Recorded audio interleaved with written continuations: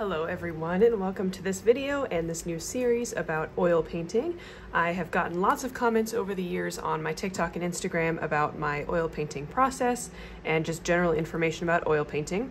And all of that can be found online, but it's sometimes hard to know where to look. And so I wanted to create this new series just to give you all of the information that I know and pass that along to you so that you can feel like oil painting is not quite as intimidating as it might feel at first.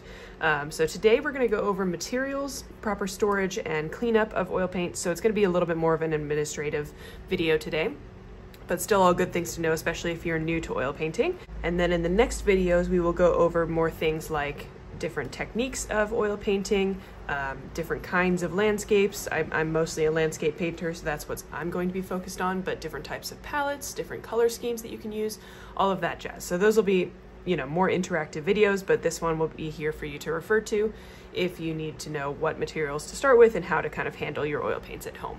So the first thing, and the most obvious thing that we're going to talk about, is your paint. So this is my entire collection here laid out just for you.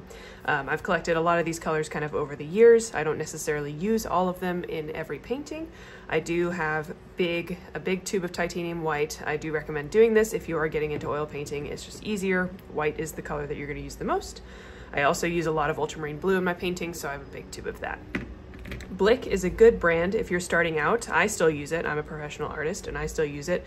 Each of these smaller tubes is $3 to $5, so it's not a huge investment to start out with, and you don't need to buy all of these colors. So as we get started here, I'm going to give you a couple of options for some smaller palettes that will get you started in painting, and will give you every color and options to mix every color that you need without needing to buy 20 tubes of paint.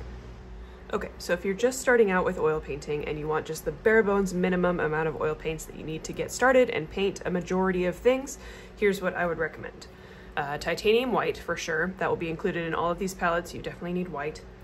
Cadmium yellow hue, this is a good medium sort of golden yellow color. It will mix a lot with a lot of things and make a lot of different colors, greens, oranges, all of that stuff.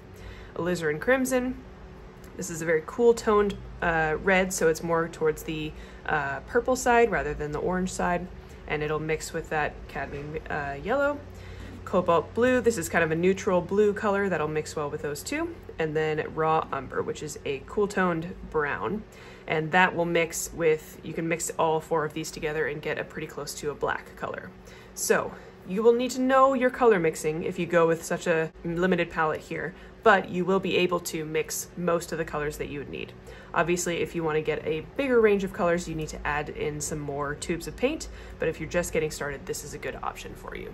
And then if you're looking to expand your palette a little bit from here, what you can do is add a different version of each of the primary colors, and that will give you even more options for color mixing. You can mix the other ones together and get even more color options. So what I would recommend adding is yellow ochre. This is more of a kind of golden, earthy yellow color. I love this color a lot, it's really pretty. I would add a cadmium red. This is a red that's closer to orange, while this one was closer to purple, so you get those two options there. I would add phthalo blue. This is a more warm toned blue than this one. So this one is closer to yellow, closer to green, and so that one adds the difference there. And then I would also add in sap green. I like to mix a lot of green. I do a lot of landscapes, so it's kind of helpful to just have a green to use in there. This is the one I would recommend the most. This palette of 9 colors, I would recommend this the most, and then you can kind of add from there. So the other colors I would recommend adding are eventually, when you feel like you need to or want to, buff titanium. This is really good for lightening colors in more of an earthy way. Titanium white can be a little bit harsh if you use it to lighten colors a lot. Burnt sienna is a great earthy orange color. It's great for toning canvases, and it's also great for adding into greens to kind of neutralize them. Magenta is always a good color to have, especially if you like to paint bright things, sunsets, that kind of stuff. I love this turquoise color for oceanscapes. Always good to add another green. This one's a little bit darker and a little bit more blue toned, so that's helpful. Burnt umber is a warm brown, so compared to raw umber, which is a cool brown, it's good to have both. And then Payne's gray is just a good option for a dark color that is not black. I don't really like to use black in my palettes. I find it kind of dulls things down, but Payne's gray is a good option. And then ultramarine blue is always a good option as well. I love ultramarine blue. So once you're kind of into oil painting and really want to start adding more colors, you can just kind of build up your collection. These tubes last quite a while, and you can kind of build it up from there. And then one more thing I do want to mention is the general safety of oil paint. I think there's kind of a reputation of oil paint that it is unsafe or toxic to humans. And I do just want to say there are some materials that you can work with that are not good to inhale or have on your skin. Paint is not one of those things. Obviously, you shouldn't really have this on your skin. It's just not that good for your skin, and you can absorb some of the pigments through your skin. So some artists wear gloves. I don't bother. I just try to keep my hands off of the paints. But these are made of pigment and safflower oil or linseed oil, all of which are natural materials. There's no petroleum or anything in there, and then oftentimes they will have this AP label, which is non-toxic. So they're at least labeled as non-toxic.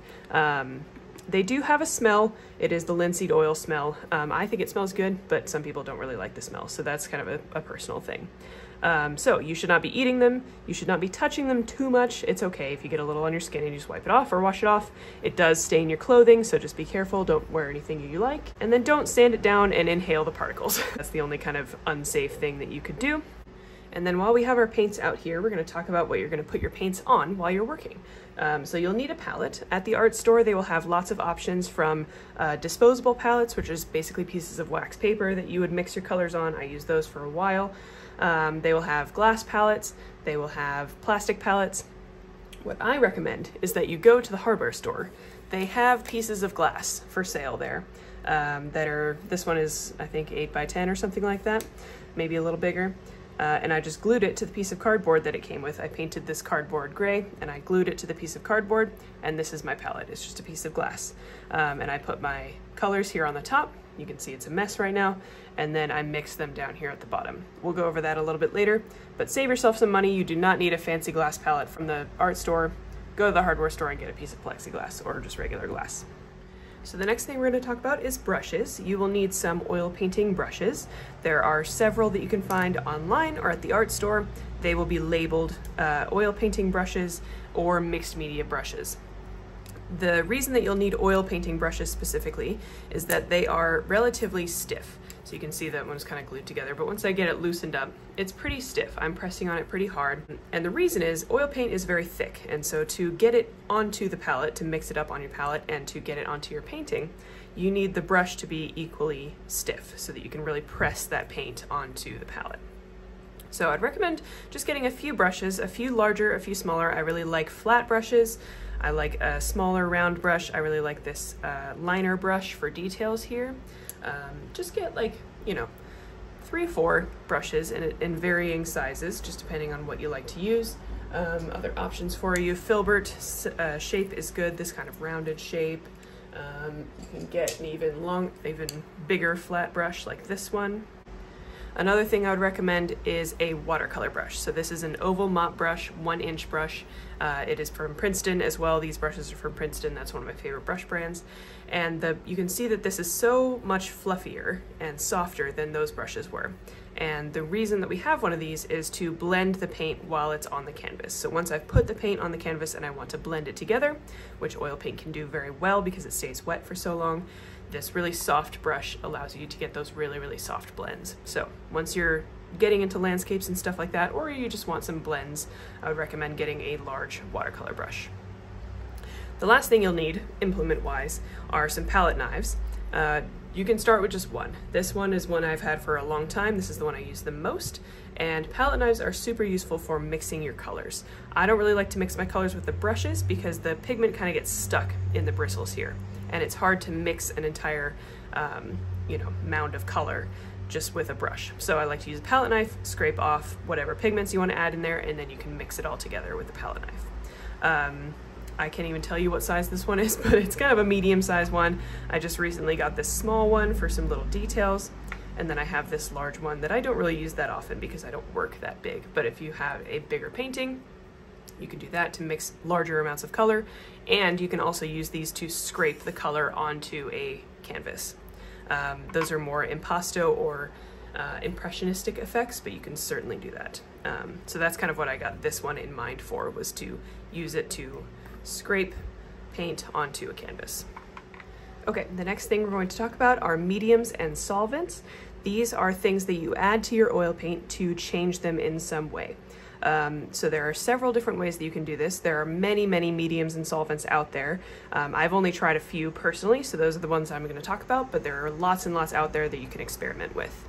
My favorite, we'll start with, are these Chelsea Classical Studio mediums. There's one called Lean and one called Fat. You can see when you open it up here, there are these little bottles. Now, I have a couple reasons these are my favorites. So the first reason is that they let the paint dry way faster than if it was just put oil paint on a canvas. So with these mixed in, I just mix a little bit into each color that I use before I put it on the canvas. It will dry in a day or two, sometimes a little bit longer depending on the atmosphere and temperature, but usually in a day or two, paints with these mixed in dry faster. So the Lean I mix in when I do my first layer of a painting, and then the Fat one I mix in when I do the next layers, the detail layers. This one has more oil in it, so that's why you use this one second.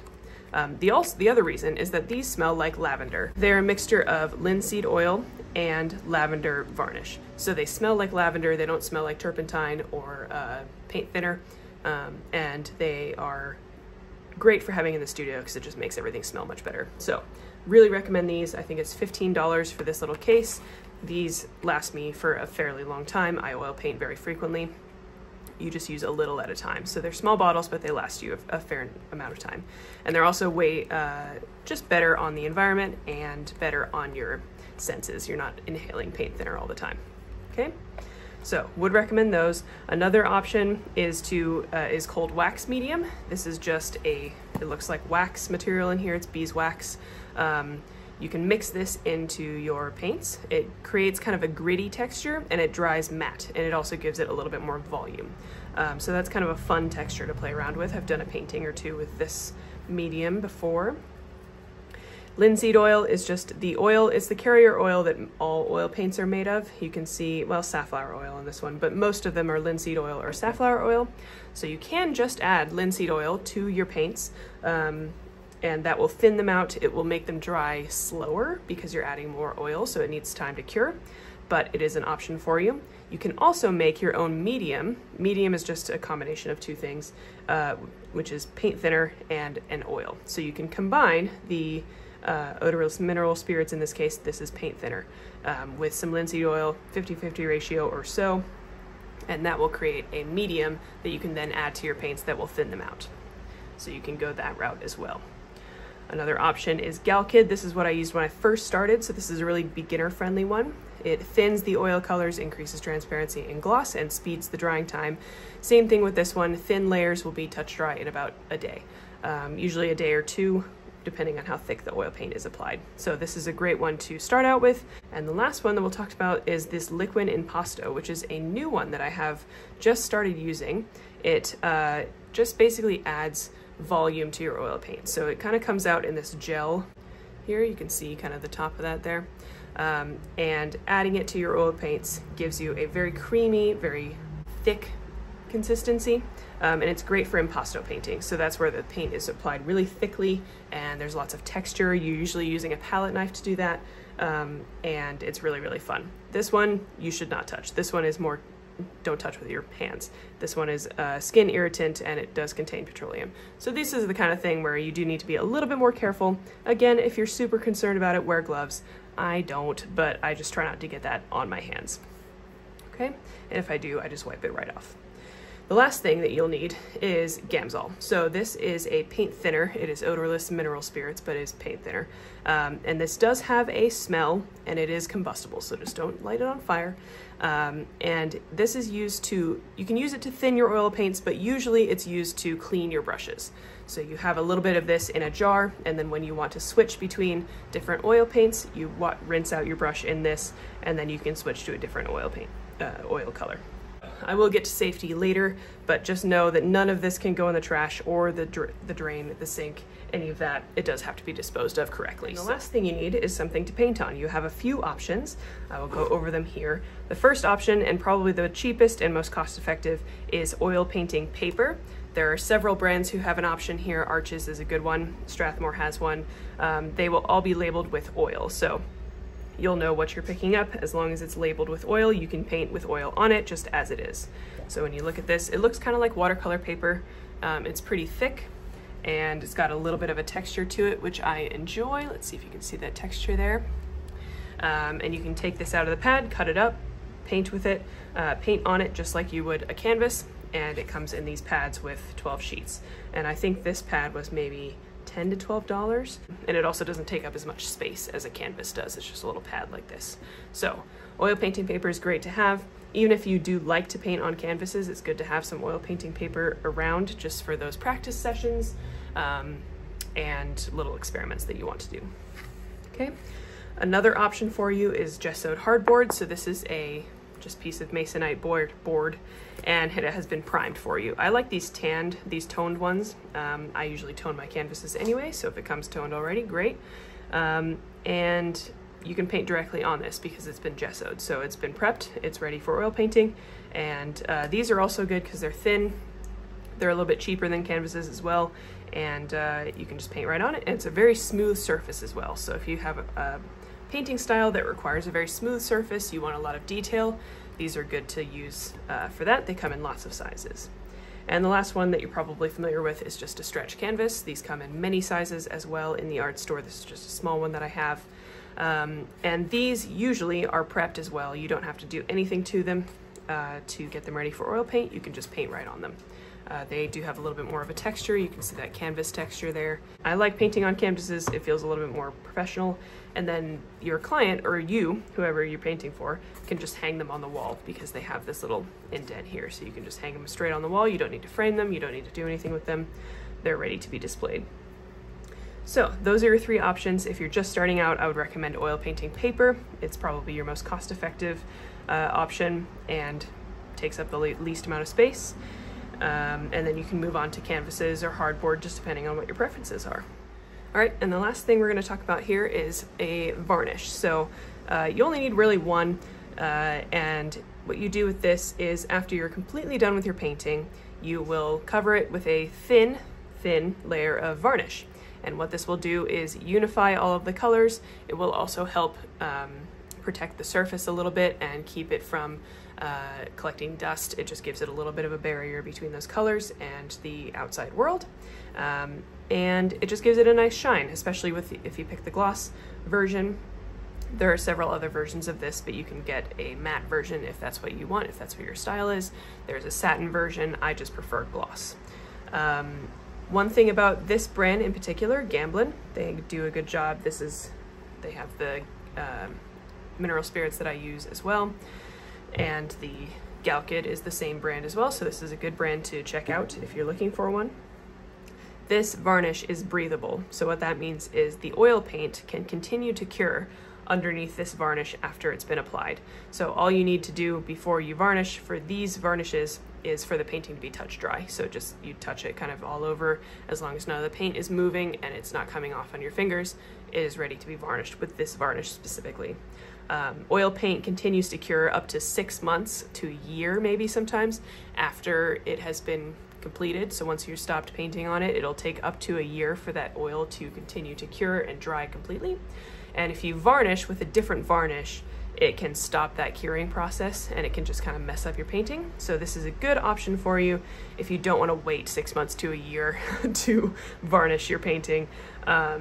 It's good for commissions as well, because for my experience, I want to get my commissions out. People want their paintings. They don't want to wait 6 months to a year for me to hold on to them, varnish them, and then send them to them. So this is a good option. I would recommend this varnish. Okay, so just to recap everything that we've talked about so far, and just to remind you of what you might get if you're just starting out with oil painting, what I would recommend you start with.